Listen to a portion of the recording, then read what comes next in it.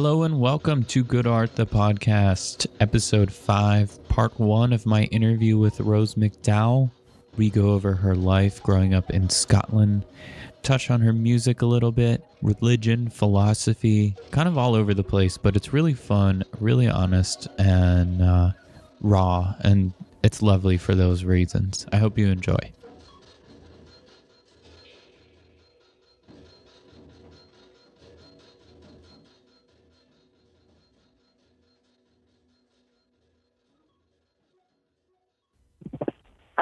Okay-ish.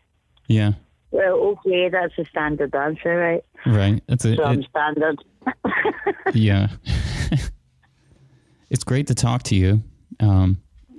Thanks for doing this interview. I'm glad we're finally doing it. Yeah. It's always better for me to do interviews if I tend to do them if I'm forced into a position, a time. Do you know what I mean? Yeah.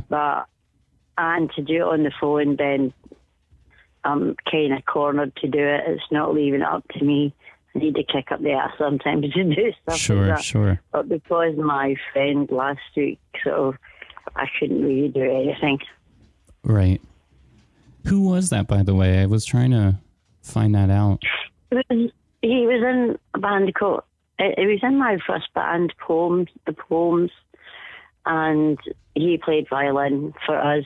But then he was a journalist. He did reviews, and I was a journalist for New Musical Express. I wanted to start by saying happy birthday. I know it's your birthday coming up.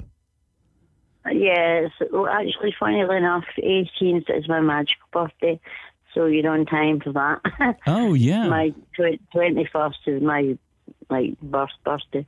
Yeah. So you mean magical birthday? Do you mean, was there some sort of ritual where you were like reborn or something like that? Yeah. Yeah. And when that was in the late 80s. Probably about 86. All right. Well, happy magical birthday. And, thanks. Yeah. So I know you started, your first band was the Poems, right? That's correct. Yeah. Yeah. And I was a drummer. I was predominantly the drummer in the Poems, but I did do some vocals as well. Yeah.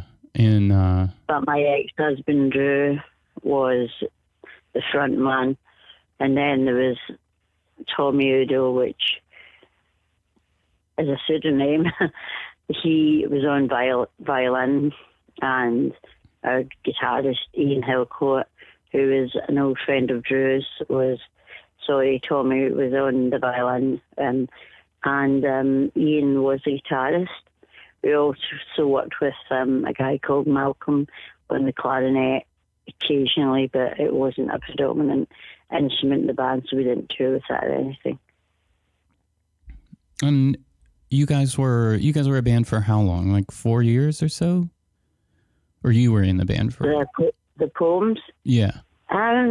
From about I guess it was about that. Honestly, to be honest, I can't remember. I have a very bad relationship with time, because it's man-made, basically. Sure. And it doesn't work for me. It's like, I have my own time cycle, which is really weird. It's really difficult, in fact, when you're trying to do things with other people. Yeah, you have meetings and stuff like that. It's like, oh my God, how am I going to be awake at that time? Because that's when I do this, and how am I going to be there, But I've always had a bad sort of, I'm trying not to be a late all the time person. Yeah, that can be difficult, though. Yeah, I can relate to with living on your own time schedule. It's like things like school and all that. When you're young, it's a bit harder to do that, to be free to do that, because you got even then. Though I used to jump out of bed, straight to the bathroom, forgot breakfast, and ran out the door and ran to school. But I had to usually take my siblings to their bus stop first, and then when their bus came, if I got my bus, I'd have been late, so I would just run to school. So, but I was a fast runner. So you said the poems. Did you guys break up, or you just sort of left the band when Strawberry Switchblade started? We kind of broke up, I suppose. It was like, because me and Drew were the main body of the poems, really. So when I left, it just kind of, Drew started working with Strawberry Switchblade then on, like doing, like, because we toured with backing with a reel to reel, basically. And Drew was in charge of that. And Jill's boyfriend, he did quite a lot of Strawberry Switchblade photos, and he did like projections and things like that. So we kind of worked it so that the Strawberry Switchblade with the two of us, like after we'd split up from being four, and Drew and Peter came on tour with us. So Jill couldn't have done it on her own anyway, so it was a good way to get her to do things, was to make sure that our boyfriend was there. Right. She couldn't really do things on her own because of her agoraphobia. Because before that, it was like she had to get her dad to take her everywhere or someone to take her everywhere. But when she met Michael, not Michael, I'm getting mixed up with everybody. It was like her boyfriend Peter.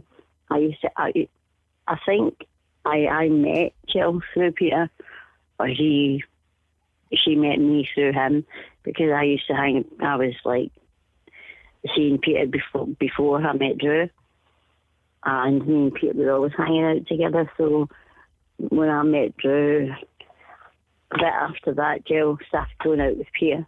So we were all mates anyway, so it was all really good fun. Yeah, it's sort of. I mean, the early days of Strawberry Switchblade were just so much fun. It's unbelievable. Like, that, it's quite unbelievable that it ended how it did, considering how it started. It's quite tragic, really. Because it started as basically we just wanted to have a band, have fun, write songs.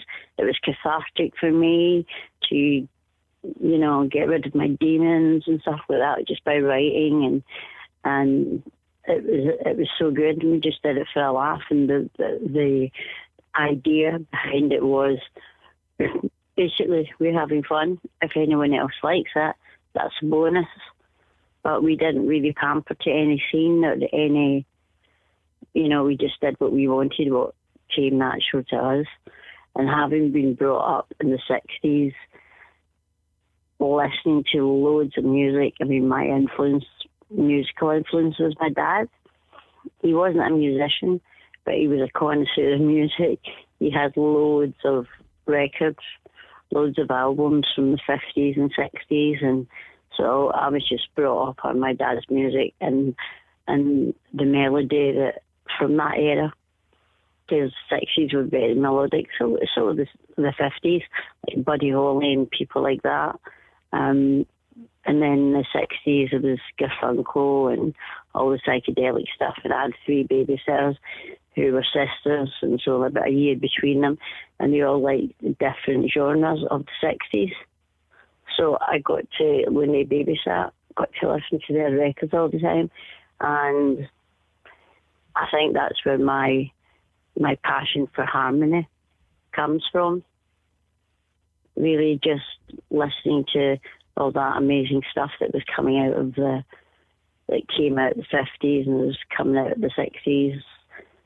So my musical influence was not a specific band, although everyone says the Velvet Underground, and obviously they were an influence, but because they just didn't influence most people I knew, just by being who they were, being so out there. But my dad, if I was to say anybody, would have been, he taught me to drive when I was 18 months old. So that explains a lot, really. Yeah. So many of us have to thank our dads and our babysitters for exposing us to good music. I know, it's incredible. And it was so good that I had like three sisters that liked different genres, so I wasn't stuck with the same thing.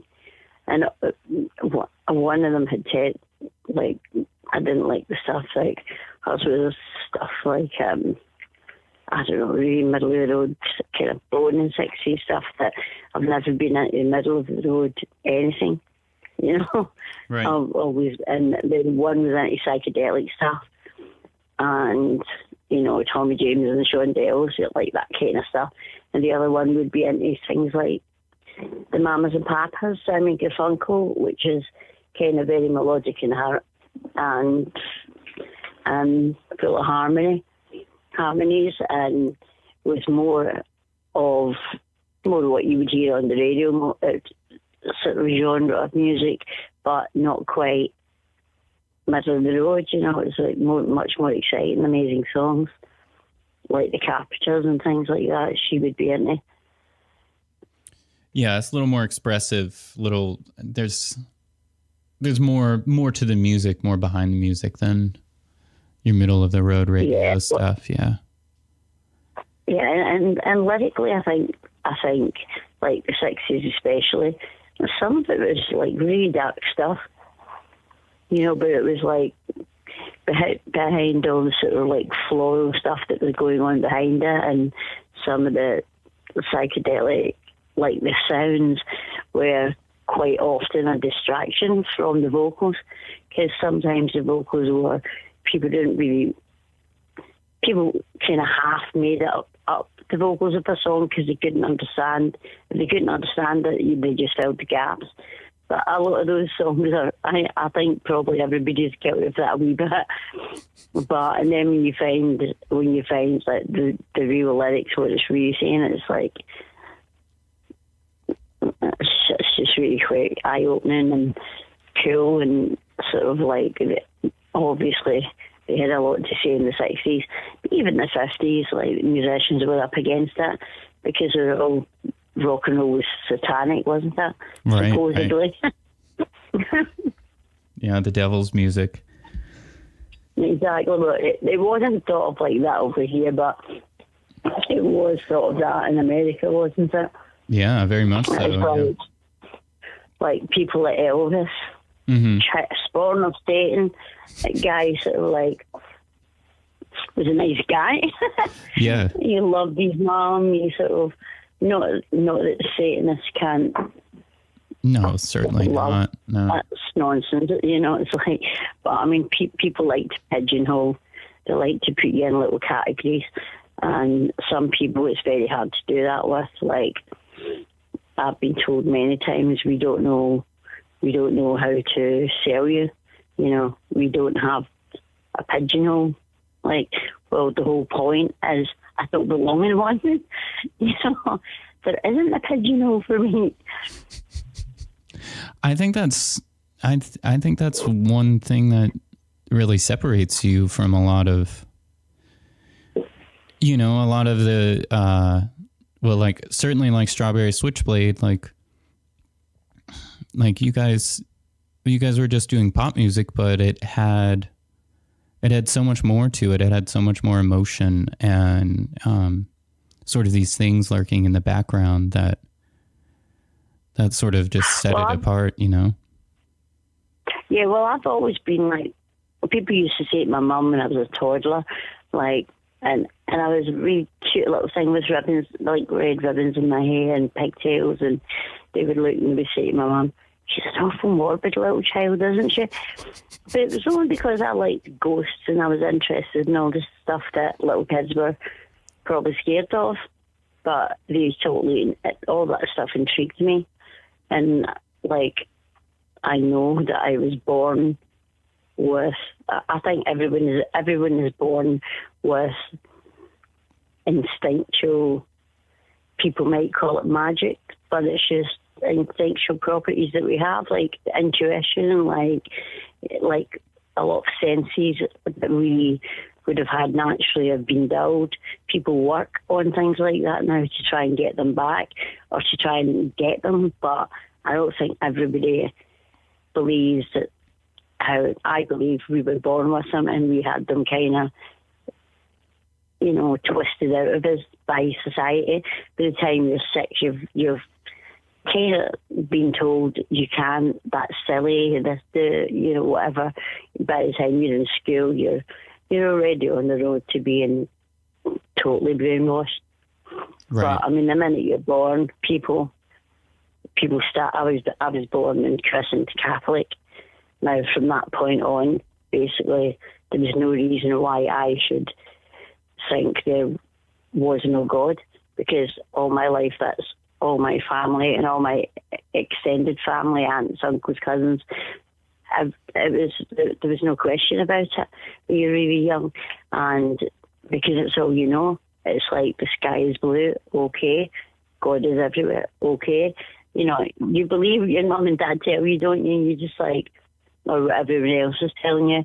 But I soon realised that no, it's not for me. I need answers. I don't believe in blind faith at all. And I think that, like, I was naturally born with those instincts. I was born a witch and a fairy witch, and I will always be that. And I always was aware. I knew I was different even as a child. Everybody treated me different, but, you know, it never bothered me. My dad used to say, sticks and stones will break your bones, but names will never hurt you. So I just really didn't really care about being called names or anything, because I knew I'd rather be me than one of them. That's a tough thing to do as a little kid too. You know, that's a strong. Well, I did go to Glasgow, which is quite a tough place. You know, it's like do or die up there. When I was in the 70s, and like I lived in, I guess you would call it a ghetto in America, but over here it was just where, you know, poor people lived. And I grew up in a very poor area that was pretty violent. There was a lot of gang wars going on, and to be perfectly honest, there was not a lot of discretion that went with it. You know what I mean? It was like there were people who, it's like I always felt sorry for boys, because if you're not in a gang, you're a target. And also the targets were territorial. This is our area. You know, like animals, it was sort of like, basically they didn't come piss on you, they came and chopped your head off with a machete. You know, yeah, that's how they mapped the territory. You just knew not to go there. I mean, even going home from school when I was a little kid, I had to cut through people's gardens and climb over fences and stuff just so that I didn't pass the Protestant school, which I would have got beaten up if I'd get caught by any of them. You know, so we learned very young how to survive, basically. And when I was a teenager, as soon as basically God left the whole thing about God being a real thing. I was a teacher's nightmare when I was at school, because in religious education, always had my hand up. I was not satisfied with contradiction, and religion is full of it. And I know that as an individual, one can be contradictory, because you can sometimes see both sides of the fence. Do you know what I mean? And that somebody might say, well, no, you have to choose. Well, actually, you don't have to choose. You can see that point of view, and you can see that point of view. Both of them can be valid. Nobody has to choose one thing or another. You can be part of, or even not, but you might not believe in it yourself, but you can justify someone else's beliefs. Do you know what I mean? Because otherwise, you're dictating to everyone. In religion, especially when it's like there is this belief, and that's what you're told. That's what you expect to believe. Well, my wee brother was murdered when he was 10 years old, and I was 11 at the time. And I heard my mum say, if there's a God, he's a cruel God, and I don't want anything to do with him. And I'd never heard any of my family say anything against God, ever. And then that just put a seed of doubt. And although I questioned all the time, it was like I didn't need any proof that there wasn't one, just as much as like I wasn't given any proof that there was one. It was just, I just followed my own instincts. And I heard my mum say that. Oh, earlier on, obviously, I had the choice. You're always taught, in Catholicism especially, do you have a choice? And I would just say, well, what is that choice? You do as you're told, or you burn in hell for eternity. That is not a choice. Like, nobody's going to choose to burn in hell, and that's a threat, not a choice. And the teachers didn't like me for saying things like that. But then I just totally... thing is with Catholicism is it's based on fear and guilt. I mean... yeah, and gore and blood. It's outrageous. I grew up such a guilty, and I was a very innocent little child, but I was guilty of everything. I mean, when I had to go to confessional, my worst confession, like my confession was the same every Thursday. You know, it was like I was cheeky to my mum and dad. I might have swore. I was not a bad child. But my worst thing was I took a donut out my granny's fridge without asking, which is essentially stealing. So I had to confess that. But that's the worst thing I ever confessed. And he had me out there praying like a whole rosary and Our Father, which I was speed rapping, so nobody else in the chapel was praying to have their sins washed away, so they wouldn't know how naughty I was, because he given me so many prayers, and I would just say them as fast as I could, and but I wasn't naughty, but that's what Catholicism does to you. It makes you think you've always been watched, you're always being judged. If you see a priest in the street, I thought he could read my mind, so I would go bright red before he even got to me, and I hadn't even done anything. That's kind of sick, twisted thing the church does to people. It makes them ashamed to be human, ashamed to breathe, ashamed to do anything that comes natural. It's like the biggest religion causes more wars than anything else on the planet. That and capitalism, greed. But it's like that is the biggest contradiction. Love thy neighbour, but let's kill them while we love them. You know what I mean? And I just thought, this is insane. I mean, there were murderers in my street. There were murderers in the building I lived in, and some of them were Catholics. Now, what is that all about? So I just abolished Catholicism. But I did actually. We moved house. My cat ran away, and I was sent to chapel. We just moved house. It was a new chapel. And I had my wee white dress, shoes, bag, hat, gloves, everything all in white.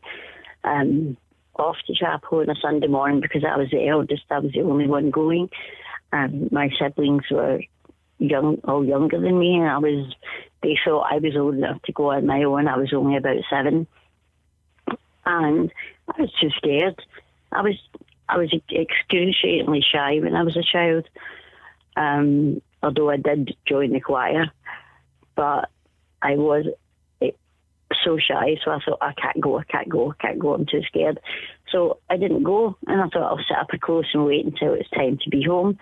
And I had my tuppence for the plate, they're always taking in money, and it's always the poor that give the most, And so, I took my tuppence and I went and spent it on sweets.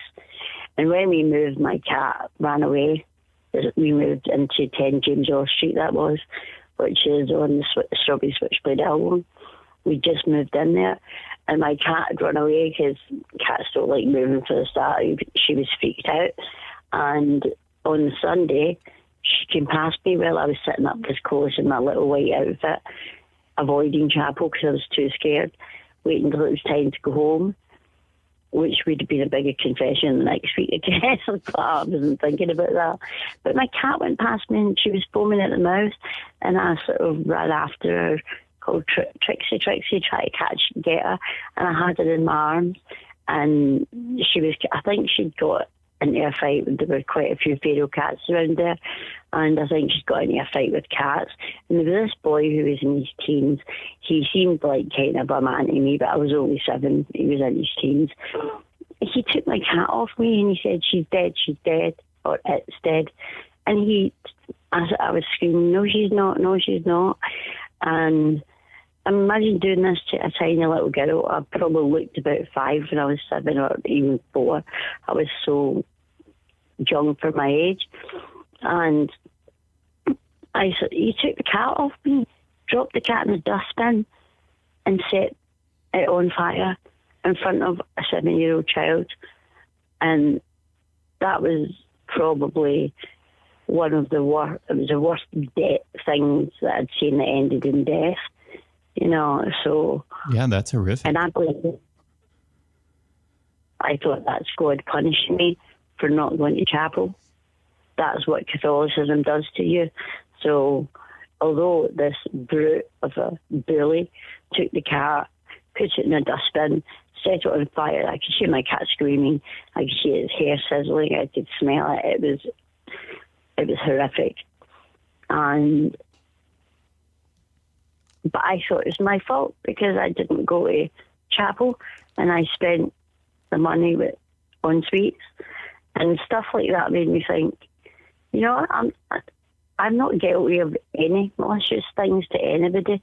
You know, I a complete empath. I was the only person in 10 James Hill Street that I used to go shopping for all the old people, because in the 60s there was still a lot of poverty in Glasgow, an awful lot of poverty. I mean, there was still dysentery and TB and diseases like that we don't have to worry about anymore. And I would always go shopping for all the old people, because I always think, people dismiss old people, like, you've had your life, off you go to your home and we'll talk to you like a baby. Now, if I ever get to that position, somebody talks to me like a baby, they'll get a whack, because I think older people deserve respect. Right. I used to go visit them, and the old ladies, I mean, it's tragic. You get old, you're useless to society, and people ignore you. Well, actually, you know what? Those people have a lot of stories and a lot of things to teach society, not just about the war, you know, but how to avoid things like that as well, because they've lived it, you know. And most of the time they didn't want to tell little kids stories about the war anyway, because it was too horrific, you know, but they had a wealth of knowledge. I always think that people ignore old people, and that is a crime. And especially when they start talking to them like goo gaga, like they do little babies, which I don't even did that to my baby. I mean, they like funny noises, yes, but I didn't treat them like they were idiots, you know. Yeah, you got to talk to them like people. Well, exactly, because children learn through mimicking, just like all animals do that. I mean, little animals, if they're left without their mother, they won't survive, because they won't know what to do, even if they're able. I know some animals aren't able to do anything without their mother, they just die, but some animals are functional as soon as they're born. But if they don't go through the learning process of copying, you know, like monkeys, all animals do, human beings including, then you're not going to learn anything.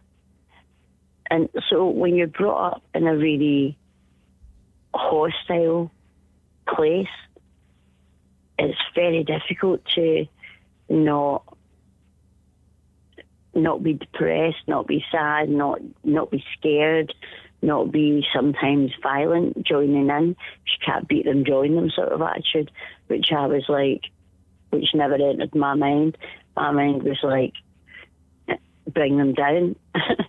My dad got hit in the head with an axe twice, and it was a case of mistaken identity. Oh my gosh. My dad was deaf, and someone asked him if he was someone.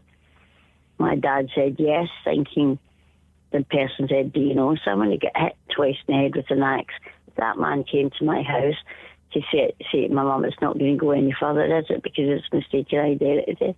I was about 14, and I just flew across the room at him and thought, no, you're not getting away with it. And, like, neighbours were pulling me off. And it wasn't until afterwards that I realised that my mum said it wouldn't go any further because she was protecting her brood. She was protecting her children. Right. My mum, all in all, had 7 children, and she knew that if she charged this person who was a member of the local gang, you know, that we would get a petrol bomb or something through the window. So she knew that she couldn't tell, you know, because she had us to protect. But because of all the injustices that I'd seen, I just thought someone's got to stop it, and I'll take, metaphorically speaking, I'll take the bullet for it. I don't care. I'm not going to let them bully me. So I went through my life, like, I ended up fighting the people who were bullying other people, because it got to the stage where nobody would bully me anyway, because although I was really quiet and really quite shy, if you push the red button, I will flip, you know, like, and all that happened through post-traumatic stress after my wee brother being murdered and me watching him die. And I can't stand injustice, and I cannot stand the bully, and I won't, and I never have, and I never will. Do you think all of that stuff, did that push you towards music as a way to express those feelings and that pain and that fear? I think I wasn't aware that that's what it was doing until I done it, if you know what I mean. Yeah. When I look at my lyrics are all, I mean, most of them are biographical or touch me personally in some way. And yeah, I do. I think that's like when I write a song, I tend to sort of, like, once something's recorded and it's sent out there, I'm not one of those people that listens to their own stuff all the time. You know, I tend to sort of move on. I will listen occasionally, but I don't constantly listen to my own stuff, because that stuff has just taken some tragedy out of me. Why would I want to listen all the time and take it back in? I mean, I do listen because I think that it's good to listen occasionally. I can go for months without listening, even years sometimes without listening to some of my stuff. And I have friends who constantly listen to their own stuff. And I think that would kind of bore me, probably. Is I'm at my most excited when I'm actually writing and creating a song. It's always it's like a child. Feeling. Once it's finished, recorded, it's set off out there into the world, and it's up to others to interpret what they get from it.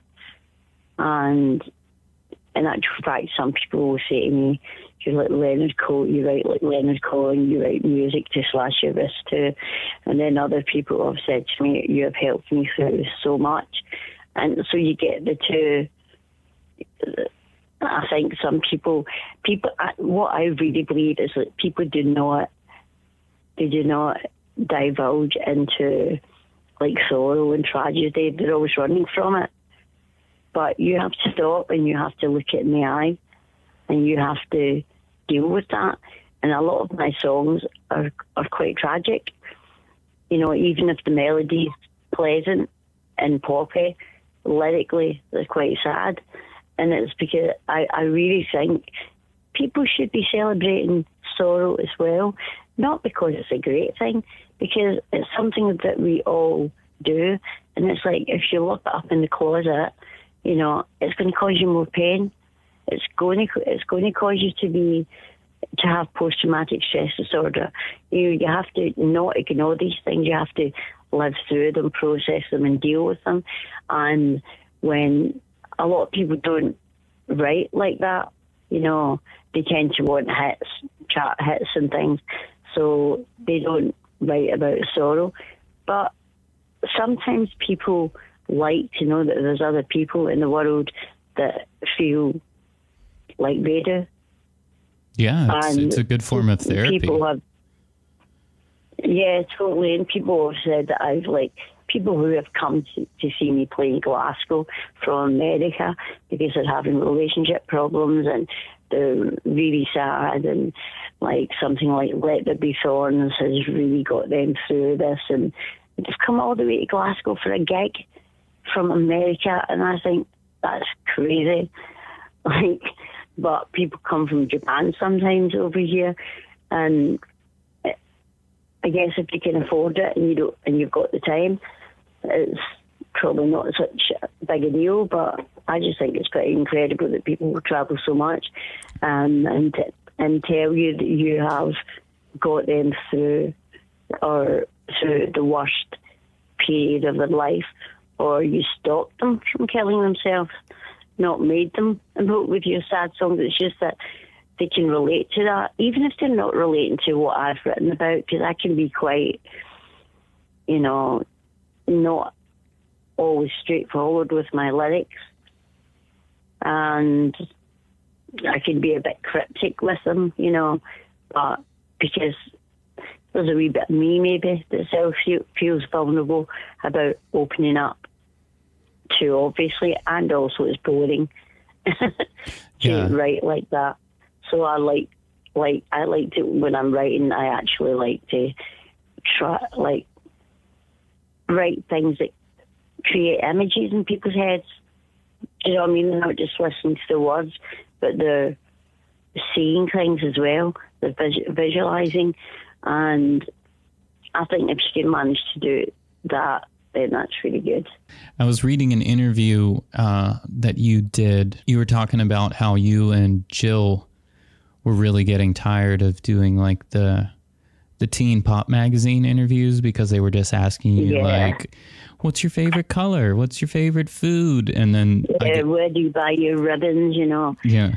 F off before I strangle you with one. And then you said that you guys would kind of lie and say well, we'll get some mineral water and then we'll mud wrestle and take a shower together. Yeah. That was me. I was the one that would fib in interviews because I was so bored with being asked things like that. And we did an interview for a women's magazine, and it was really a women's magazine about shopping and food and just a piece of domestic shit, really. Right. But we did so many interviews for so many things, and I just thought I'm going to have a laugh with this, which was my way of, keeping myself sane and also showing people that we're not two silly little girls who just care about makeup and getting dressed up. There's way much depth to us than that. But I just told the truth, totally made up, and then a thing about, we were supposed to do an interview about what we do if we have dinner. What's a typical dinner party at our house?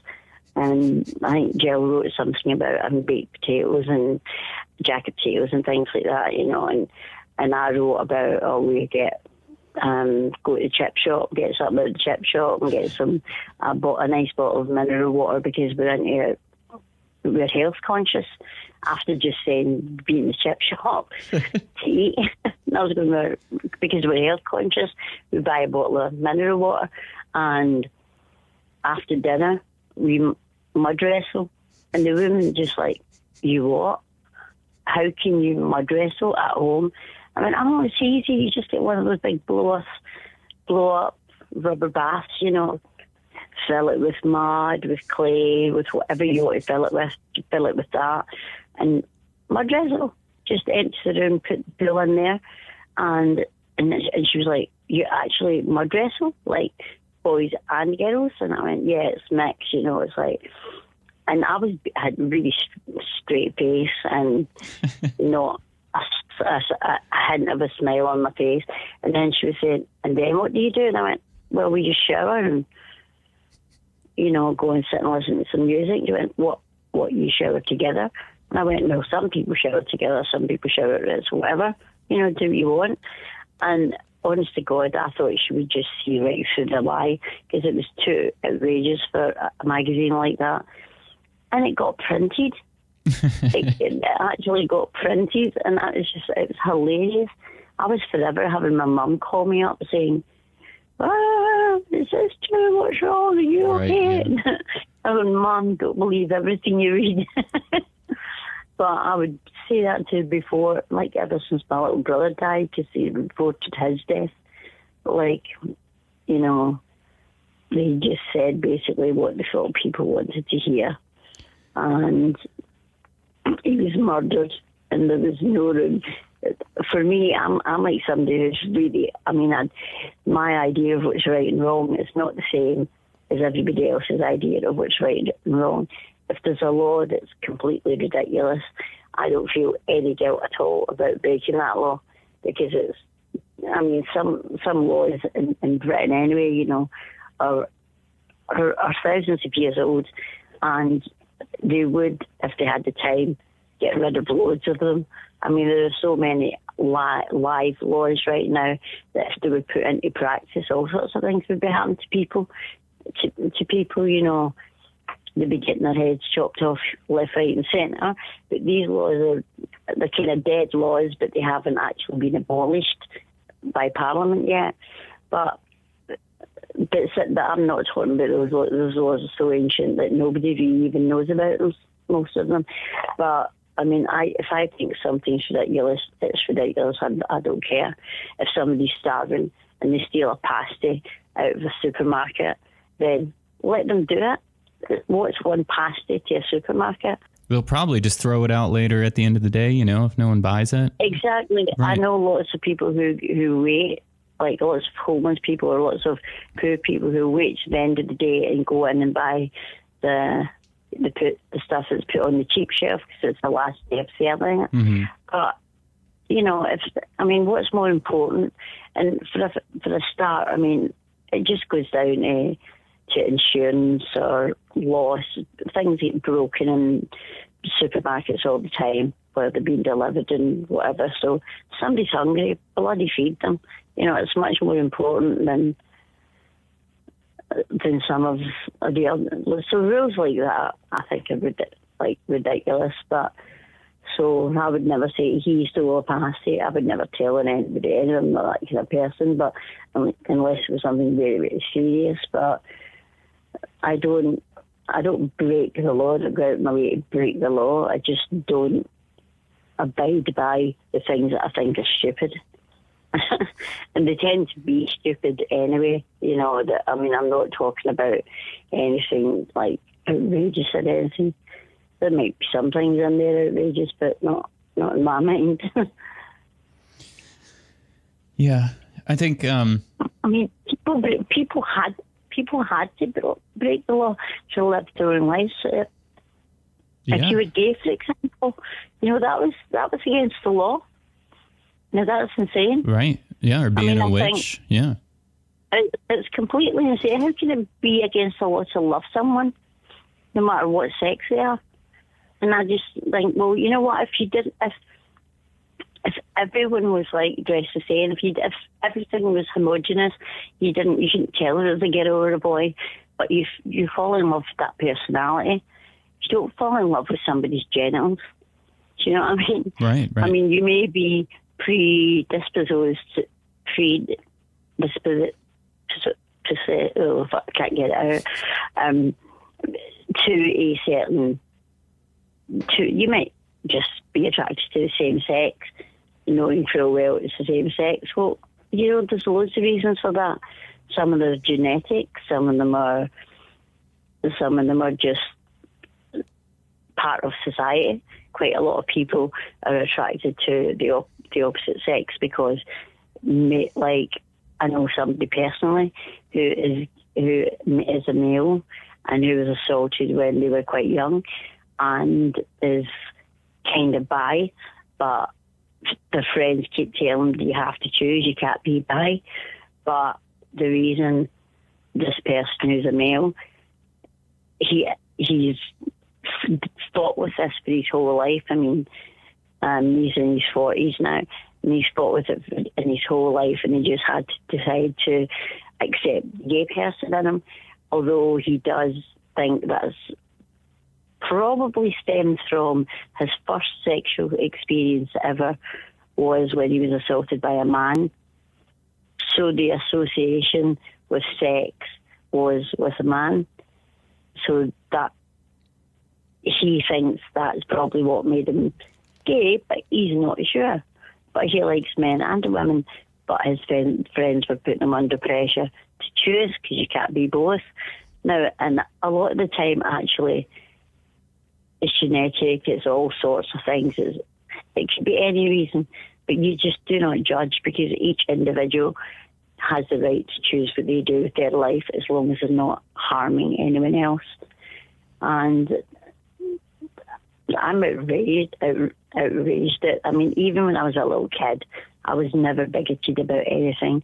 I mean, like the young 13, 14-year-old boys would come out to me at school before they told their parents or anything because they knew that I would get it and that they could actually, because living with that yourself must be very hard, and having anybody that you can share that with is very valuable. And in Glasgow in those days, there was a lot of gay bashing going on, and I'd be running between two friends going, he's my boyfriend, stop hitting him. And we were only 15, I didn't even have a boyfriend. And but they were my gay friends, and people were beating them up, so I was trying to pretend that I was their girlfriend so they wouldn't beat them up, because people use knives and all sorts. The particular incident I'm talking about was they did run off. But stuff like that, I won't deal with that kind of bullying. I have been attacked physically myself. I've had my head split open with someone who was going to kill me because I was defending a guy that three other guys were calling a poof. And there was loads of people at the bus stop because it was midnight buses. Nobody interfered, nobody did. And these three guys were just poking and prodding at him, and he was just standing at the bus waiting for his bus with a bag of chips. And so I just thought, I couldn't stand this. I jumped straight in there and was like, does it make you a big man, three of you picking on one person? And I was calling them Neanderthals and all sorts. And this guy started saying that he was going to kill me. And his two friends said they calmed down a bit because I wouldn't. And he was getting so irate, and he threw a can of beer at me and it hit me in the head, and then fell over the railway bridge. And his pals were telling me to stop because he will kill you. And I just thought, fuck off, I'm not giving into this idiot. You know, and eventually when they saw the blood, I didn't even know my head was bleeding, but it was bleeding, and he split my head open and it started running down my face. And as soon as he saw that, he ran. Now, he probably ran then because he was on probation. Right. Because he was probably the kind of guy that would have murdered or maybe had murdered somebody. You know, because even his friends, like, who'd calmed down saying, don't push him. Now, that's not because of any trauma. That's because he is the fucking trauma that he is trying to possess on the rest of society. Do you know what I mean? He was just a downright bully, and he had no empathy. He was probably a total psychopath. I don't know. I never saw him again. But there are people who are born or who get sucked into that world, and you can't make excuses for them. I did for so long. I used to think everyone would be good. When I was a tiny little girl, I would say to my mum, people wouldn't do that, Mum, if they only knew, would they? Like, if they only knew it was bad or it was naughty, or I was so young that I didn't, you know, I was a tiny little thing, I was a toddler at the time when I would say that. But then, even until my early 20s, I actually thought, do you know what? Just put them up against the wall, give me the machine gun, and I'll fucking get rid of the scar. I got so angry and disappointed because I was championing the fact that everybody could be nice, a nice person. You know, not everybody wants to hurt. They're stuck in a rut, blah, blah, blah. But they didn't even fight for their own sanity. So I got really disillusioned in my early 20s, and I just thought, you know what, these people are making life miserable for the whole of society, and just don't even put them in prison because they'll just kill each other in there. And, you know, I guess it was kind of a flippant remark because I would never machine gun down a lot of people. Right. But I got to that point where, you know, you just think, I'm not standing up for anybody doing anything bad anymore. You know, I'm not going to blame it on the background because, you know what, in a close of a tenement building with 6 houses in the one building, there were 2 families that were okay. Ours was one, and the people that lived underneath us, the other 4 houses, flats were occupied by bank robbers, murderers. You know, one who was like downstairs from me, across from the nice family, was a psychiatric nurse who beat my neighbour's head in, a woman, the wife of the man that my dad got hit instead of. He beat her head in with a claw hammer, and she survived. She was in hospital for 2 years, and then when she came out of hospital, she had to learn to talk again and everything. And he was a psychiatric nurse. And it's like, I said, what is this world made of? I cannot relate to these people. I'm not from this planet. I can't be, you know, because it just doesn't, it makes no sense to me. And I don't know what happened to him, but it was violence that killed my little brother as well, you know. Right. 2 boys held him while the other one kicked him. And he died a couple of days later, a few days later. Did you and the same thing happened to my cat. They both got attacked on the Thursday, or my cat ran away on the Thursday. Michael was attacked on the Thursday, and both of them died on the Sunday. And both of them were murdered, basically. The cat was murdered by some sadistic twit who, I don't know, had no regard for animals, and who probably grew up to be a nutcase. Mm-hmm. You know, we already was one, but you know what I mean, his violence would have turned to people, except he wouldn't have been a gang person probably. He'd have probably gone down the sort of secret criminal, you know, the rapist, the serial killer, the criminals that skulk and hide behind corners, because he was a coward.